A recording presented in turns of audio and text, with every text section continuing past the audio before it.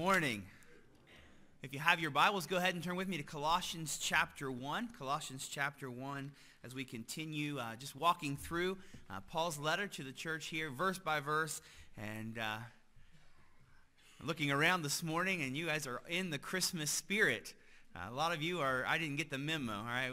I had a couple weeks I thought before I had to get my red out, but you guys are ready to go. And the truth is, I love Christmas. I love the excitement. I love the anticipation. I like all the family traditions that are wrapped up in Christmas. It truly is, for me, one of the most wonderful times of the year. And I know even as I say that this morning, that's not true for everyone. For some of you here, this morning, Christmas is a difficult time. And I know that.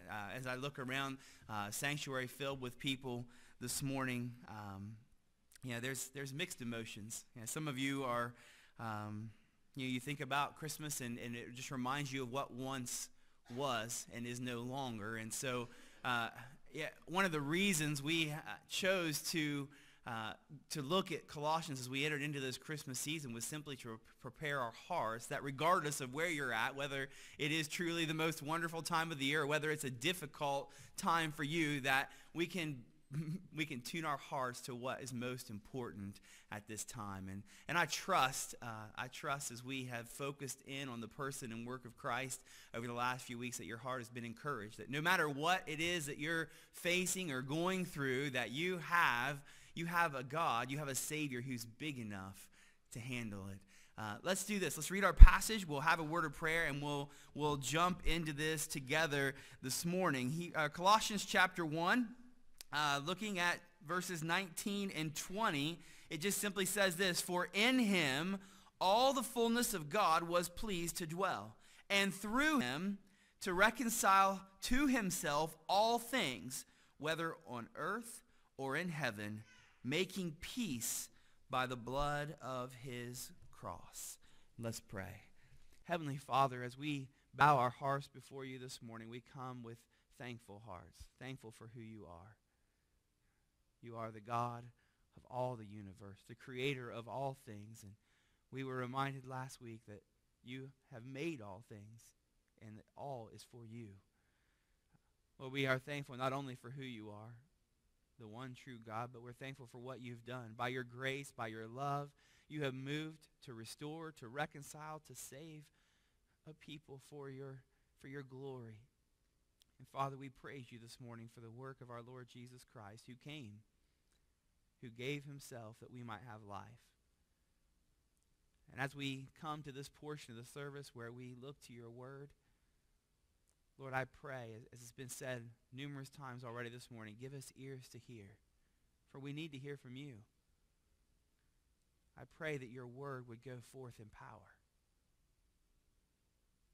Oh, it is mighty, it is living, it is sharper than any two-edged sword. And may you accomplish your purpose among us today.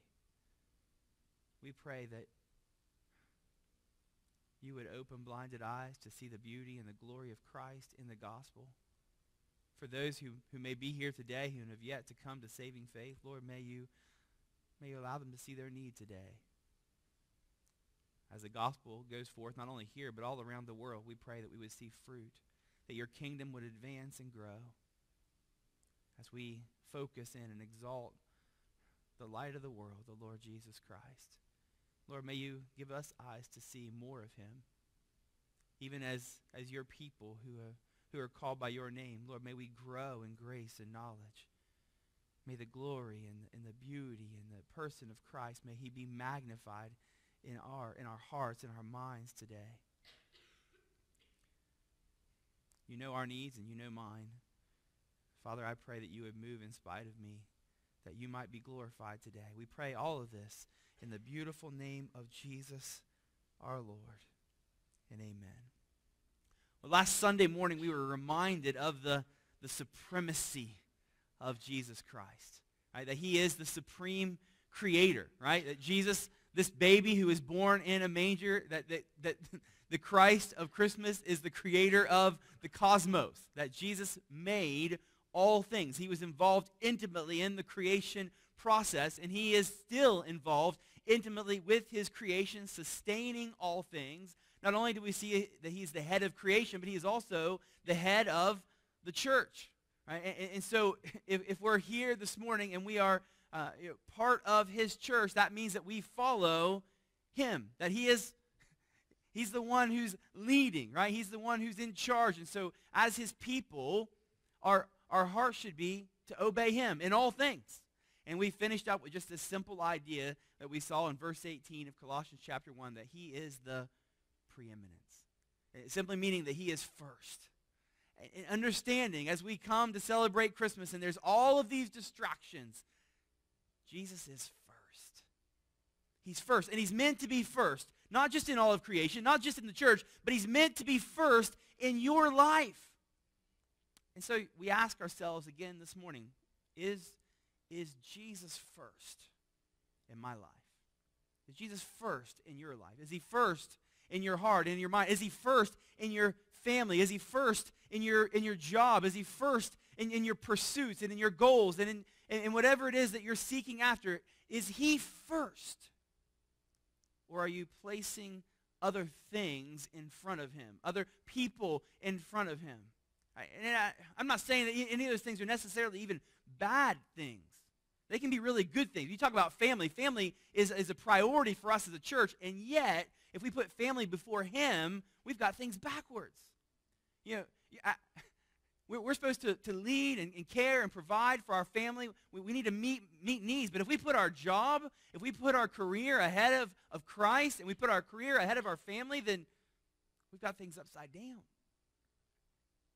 Matthew 6:33 says what? Seek first the kingdom of God and his righteousness. Then all these things shall be added unto you. We put him first, and all of these things fall into place. They fall in line as we follow Christ, the preeminent one. He is first. All right, and so we ask the question, and maybe you're here this morning and you're hearing me say that, and you're going, why would I put this Jesus first? Why would I put this man who lived 2,000 years ago, why would I have any care or concern about him at all? And so I want to come back and answer that question for you this morning. Why should we put him first? Number one, Jesus is preeminent. Jesus is first because of who he is. Because of who he is. Right? Jesus is not merely a man who lived 2,000 years ago. He's so much more than that. Listen to verse 19 again. For in him, we're talking about Jesus here. We've seen that in the context repeatedly. For in him, all the fullness of God was pleased to dwell. All the fullness of God in him. Right? We saw that in verse 15 last week. He is the image of the invisible God. When you look at Jesus, who do you see? You see God. Why do you see God when you look at Jesus? Because he's God. That's the answer, right? In him, all the fullness of God was pleased to dwell. When we talk about this Jesus, who we are claiming is to be first in creation, first in church, and first in your life and mine, we understand that we put him first because of who he is. He is God, the God of all creation, the God of all the universe. That's the point here in verse 19. This Jesus is fully God. We hold this truth unashamedly. And I know that there are many, certainly around the world, culturally, that would disagree. The question as to whether Jesus Christ is God is the issue that divides Christianity from all other religions. You either hold him to be divine, to be God, or not. Now, I mean, there are many cults and world religions that would acknowledge Jesus Christ. They acknowledge that he is a good man. They acknowledge he's a great teacher, but not God.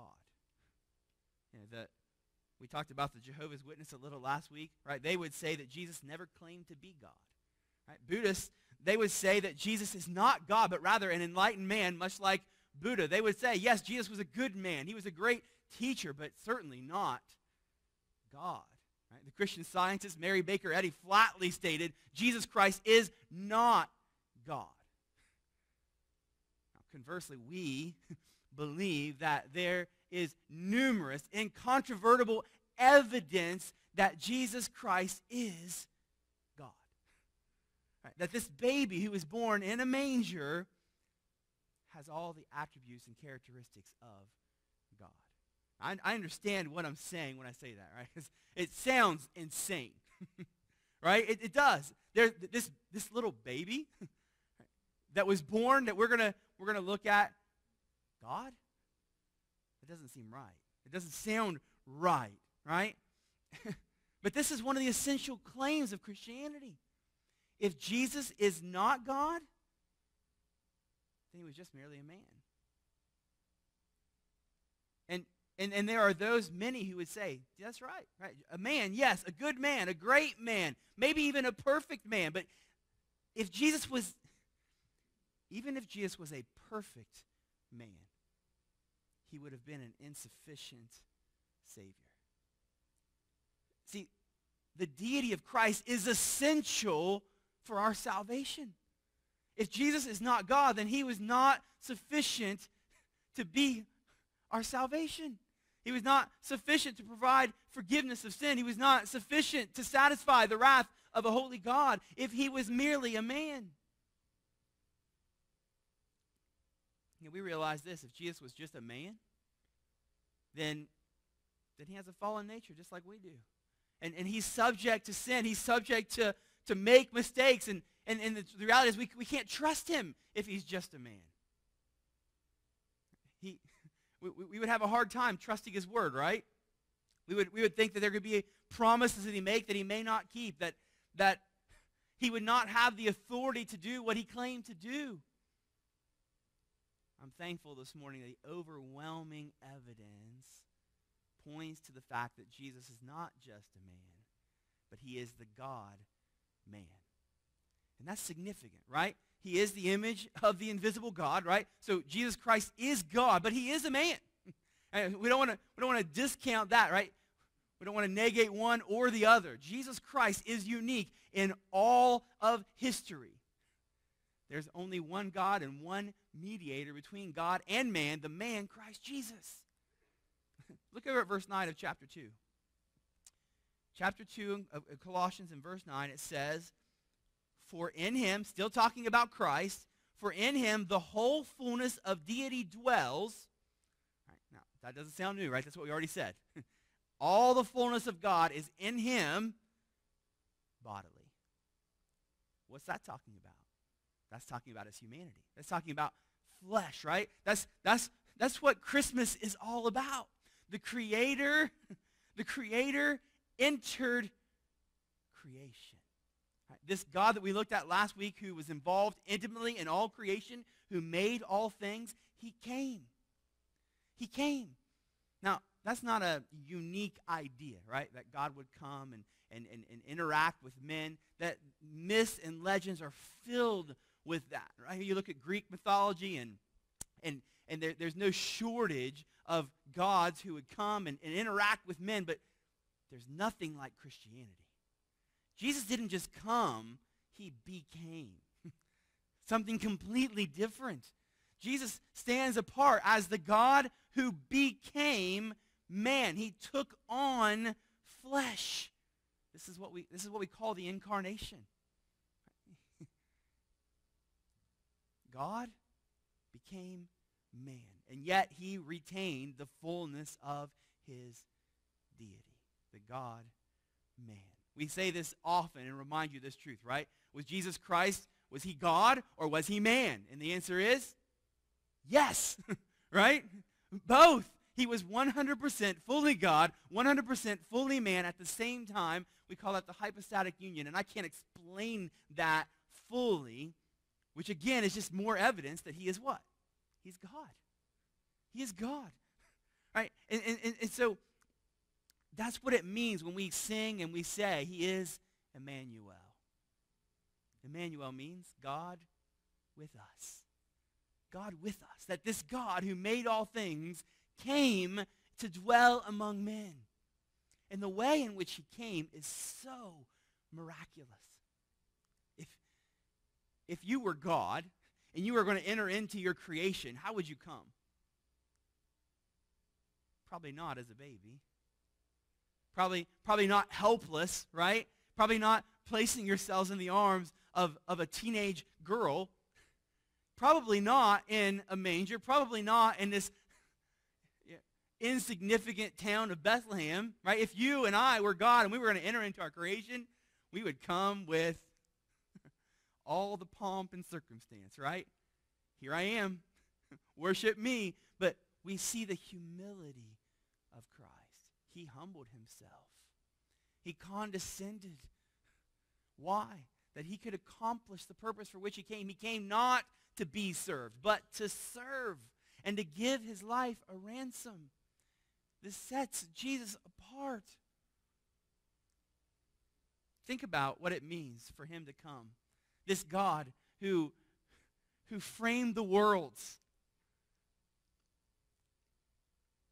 He became a fertilized egg, an embryo, a fetus. God kicked Mary from within her womb. I love the way in his book, Max Lucado, it's his book called God Came Near. He wrote this. He said, God entered into the world as a baby. The omnipotent, in one instant, made himself breakable. He who had been spirit became pierceable. He who was larger than the universe became an embryo. And he who sustains the world with a word chose to be dependent upon the nourishment of a young girl. God as a fetus. Holiness sleeping in a womb. The creator of life being created. Is that not incredible? Miraculous? God came. God became. Just so we're all on the same page this morning, all right? In case you haven't caught up with me, right, I am saying unequivocally that this baby who was born in a manger, the son of Mary, who lived a short life in this small region of the known world, who taught multitudes of people, he fed the hungry, he ministered to the sick, he died a criminal's death on a cross. This same Jesus is the one true God. The Bible is absolutely clear on this. There can be there's no mistaking it. Jesus himself claimed to be God. In John chapter 10 and verse 30, he said what? I and my Father are one. We're one, right? Jesus claimed deity for himself. In John chapter 8, in verse 35, Jesus said, he said, truly, truly, I say to you, before Abraham was, I am.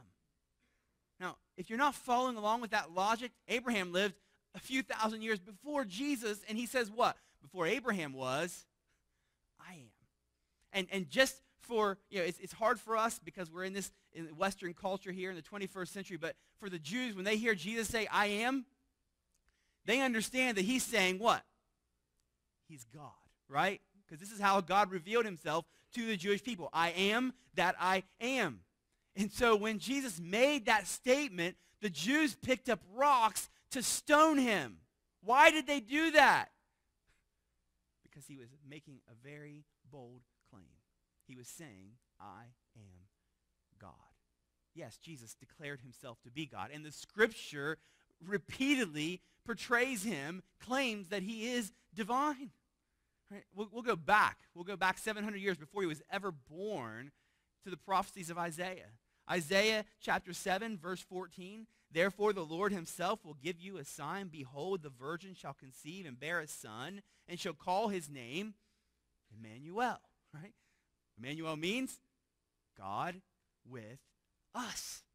So, yeah, there's going to be a baby who's going to be born, and he's going to be God. Right? Isaiah 9:6, for unto us a child is born, unto us a son is given, and the government shall be upon his shoulder, and his name shall be called Wonderful Counselor, Mighty God, Everlasting Father, the Prince of Peace. Now, those are names that belong to God alone.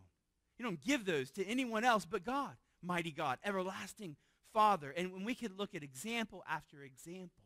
And the thing is this, not only did Jesus claim to be God, not only did the scriptures portray him as God, but Jesus did things that only God could do. When you look at his life, it stands apart. Yeah, yes, he was a good teacher. Yes, he was a great man, but he was so much more than that. Let's jump to a time in his ministry, in his life. You can look, it's Mark chapters 4 through 6.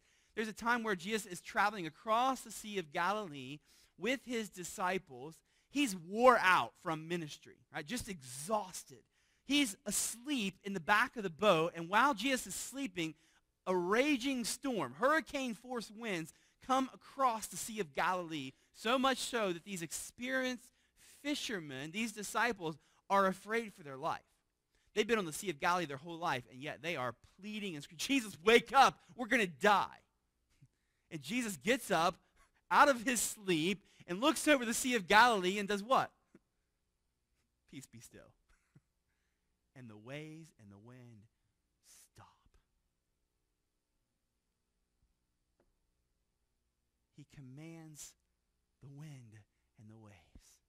All right, comes to the other side of the sea, begins to teach again. The multitudes gather around, 20 to 25,000 people, and they get hungry. And Jesus looks at the disciples and says, you feed them. And they say, we got no food. And essentially what Jesus does with the equivalent of a Lunchable is feed 20,000 people. And then they collect all the leftovers and fill baskets full. And when they're finished, Jesus turns around and walks back across the Sea of Galilee. What is that? That's something only God can do. See, Jesus again and again demonstrated his divine power. He repeatedly showed his power over disease, healing the lame, the leper. Dave sang about this morning, did he not? The lame man, the blind man, the deaf man, testimony after testimony. They came to him by the multitudes, and they left whole and complete. They could not hear, and they could hear. They could not see, and they could see. With a touch, with a word, Jesus healed time and time again. He showed power over demonic forces. There's a point in his ministry where he meets these demon-possessed men. There's an army of demons possessing these men, and at the word of Jesus, they flee. He commands them and throws them into a bunch of pigs, and they jump into the sea and causes a great big commotion, right? But he demonstrates power over demonic forces. And then he demonstrates power over death itself. If God were to come and dwell among men, this is exactly what you would expect, right? You would expect diseases to be healed. You would expect evil demonic forces to be controlled. And you would expect death itself to quake in fear. And that's what happens. As he stands outside the tomb of his friend Lazarus, and he says, Lazarus, come forth. And 4 days after he was dead, he walks out of the tomb. And if that's not enough, 3 days after they killed him on a cross, Jesus again lives and walks among his people. He conquers death. Yes, he was a man, a great man, but he was God. And so we worship him and we put him first. Why? Because of who he is. He is the fullness of God in the flesh. Now that word fullness was a real buzzword among the Colossians. You'll see Paul make mention of it several times in his letter. The idea of being filled or experience the fullness. You say, why is that? Because among the Colossians, there was this teaching going around that Jesus is good, right? He's a good start, but he's not enough. He's not enough. There's more to this religion. You can go deeper in your faith, and you can experience more, and we can add to what you've already got. And what was happening in the Colossian church can happen to us today very easily. It's possible you're here this morning and you just feel empty. Maybe you feel like something is missing today. Maybe you're looking for satisfaction somewhere. You've been kind of running this way, running that way, looking for something to fill that void. Can I say to you this morning that Jesus is enough?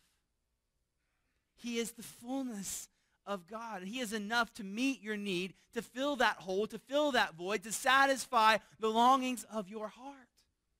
Even for the people of God who have come and put their faith and trust in him.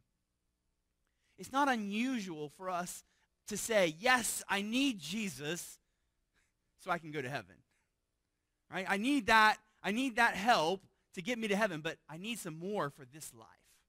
Right? He's not enough for me right now. I know one day I'm on my way to heaven. Thank Jesus.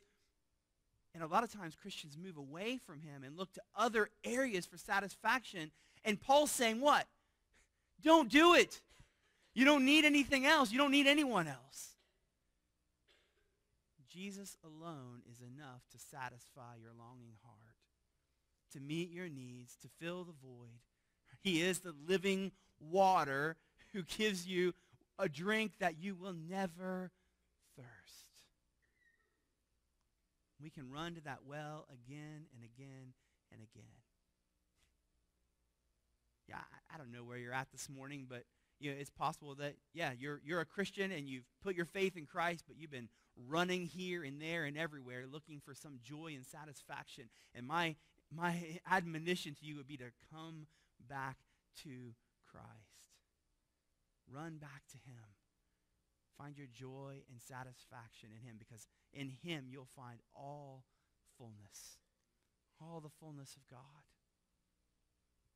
Now, not only do we see in our passage this morning that Jesus is first because of who he is, but he's also first because of what he has done, right? He's because of who he is, yes, but because of what he's accomplished in verse 20, and through him to reconcile to himself all things, whether on earth or in heaven, making peace by the blood of his cross. So Paul moves, right? He's been putting before the Colossians, this is who Jesus is. He's the creator of the universe. He's the head of the church. He's first in all things, right? This is God in the flesh, but now he moves to what Jesus Christ accomplished in his coming. Christ is God. He became man, and in his flesh, in his life, he accomplished incredible things, right? Through him, he reconciled to himself all things.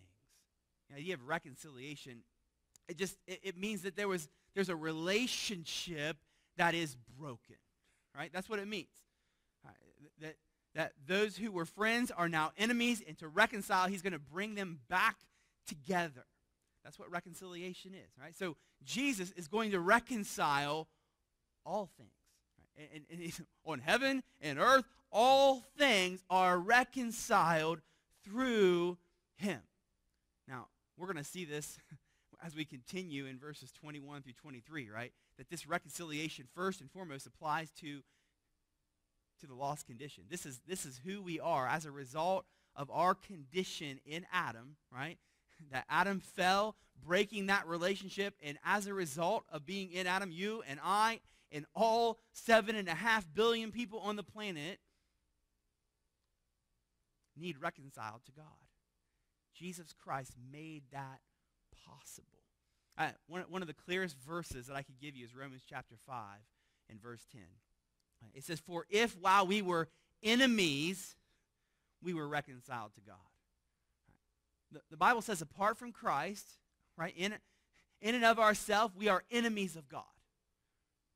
So if you're here this morning and you've never experienced salvation, forgiveness of sin through the Lord Jesus Christ, the Bible places you in a category of an enemy of God. And you would say, more than likely, I've never come across anyone who's so has such animosity towards God, they would say, he's my enemy. You probably wouldn't say that this morning. And yet, you are at enmity with God. Your relationship is broken because of your sin, because of your rebellion.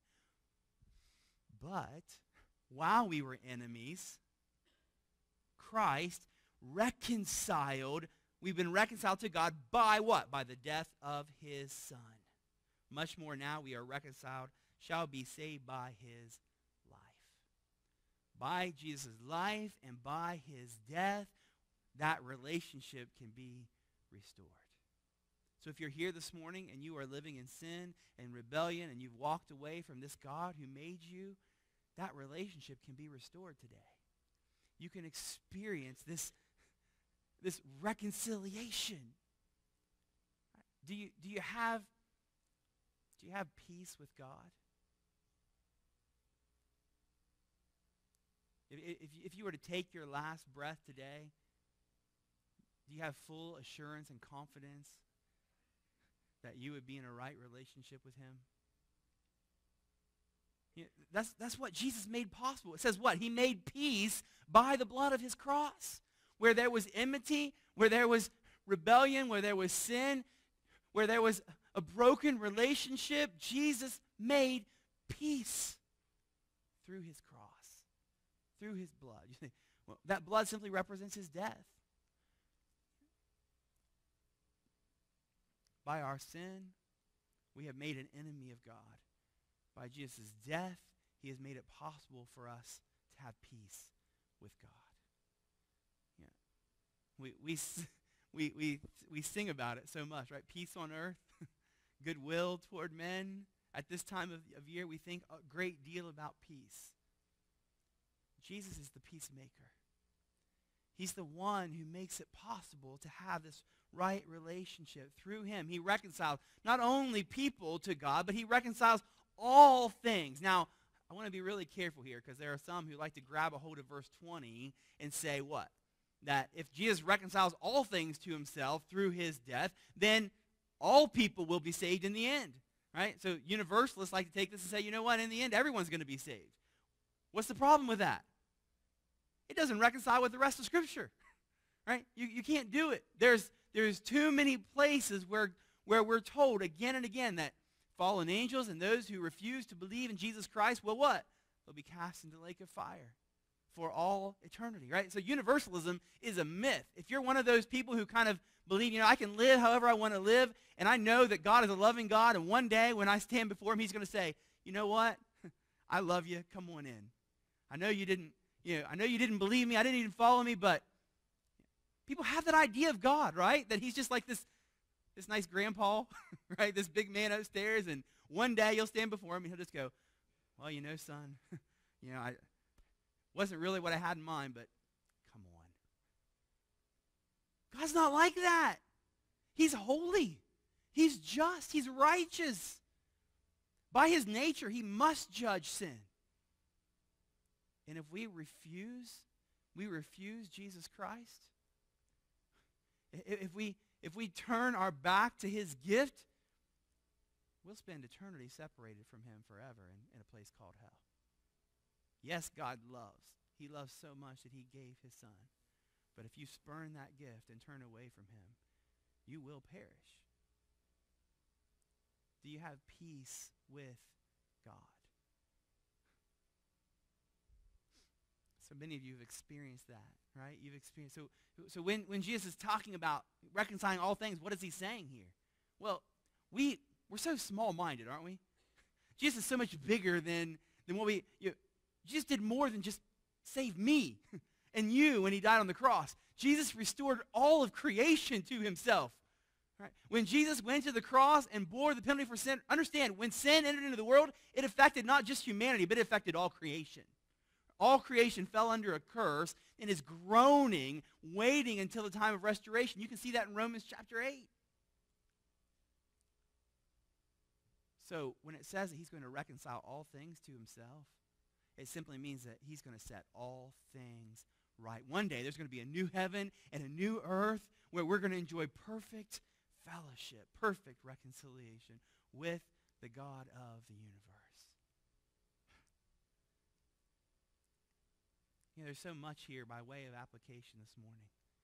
You know, because Jesus is one who reconciles, who makes peace, brothers and sisters, we are to be peacemakers. we're to be those we have been given the ministry of reconciliation. You know, one of the things I love about Christmas time is it gives us an increased opportunity to point people to Jesus. Right? We have week after week, day after day, opportunities to remind people that Christmas is ultimately about Jesus. And we celebrate because of him, because of who he is, because of what he's done. And so, brothers and sisters, let us boldly proclaim this good news to those we come in contact with. The ministry of reconciliation is sharing the gospel of Jesus Christ so those who are perishing will hear and trust and turn to him. At the same time, this affects our lives intimately, right? If you're here this morning and there are broken relationships, right, within your home, within your family, among your friends, even your enemies, right? We have been called to be peacemakers. Right? If you need to reconcile with your husband or your wife, or you need to reconcile with a family member or with a close friend, maybe there's some things between you that aren't right. See the example of the Lord Jesus Christ, the head of the church, and say, what? I'm willing to humble myself. I'm willing to lay down my life that this relationship might be restored. Maybe there's some forgiveness that needs to be offered. Maybe there's a confession that needs to be, maybe you need to ask for forgiveness. Whatever it may be, following the example of our Lord Jesus Christ, why not be a peacemaker? A peacemaker. You know, we see the supremacy of Christ once again. This Jesus that we celebrate at Christmas, this baby in a manger, is God in the flesh. And he is worthy of all our worship and all our love and all our service. And if you don't know him, that is your greatest need today. And when I say know, I mean that in the most intimate way possible. Jesus wants to know you. He wants to be in a relationship with you. And if you will turn away from your sin and ask him to save you, he will. We read about it in John chapter 1, our scripture meditation in the morning, right? He came to his own received him not. But to as many as receive him, to them he gave the power to become the sons of God. You can enter into a new relationship with God through Jesus Christ, or you can turn away from him like many have done and many will do. And broad is the way that leads to destruction. Many there are that go that way. Narrow is the way that leads to life, and few there are that find it. For us as his people this morning, are you finding your satisfaction and your joy in Jesus? Putting him first in your heart and your life. What better time than now to humbly say, Lord Jesus, I want you at Christmas time to be first in this area of my life. I'm going to give it to you. Let's close in prayer this morning.